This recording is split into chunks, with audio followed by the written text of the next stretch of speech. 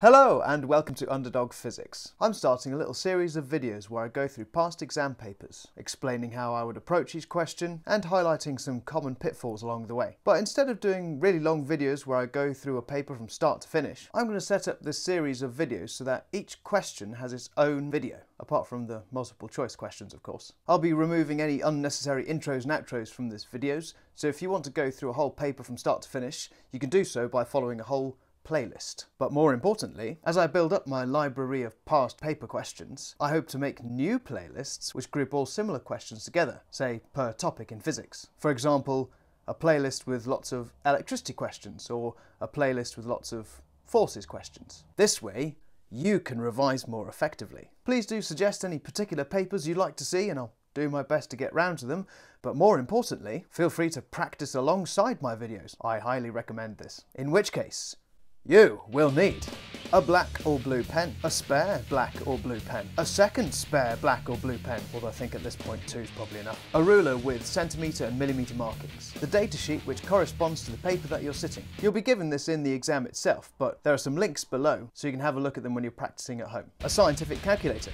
with fresh batteries, a pencil, a rubber, eraser, rubber, a spare pencil and or a sharpener. Now I recommend sharpening your pencil into your pencil case so you don't have to leave your seat in the exam. I think that's it.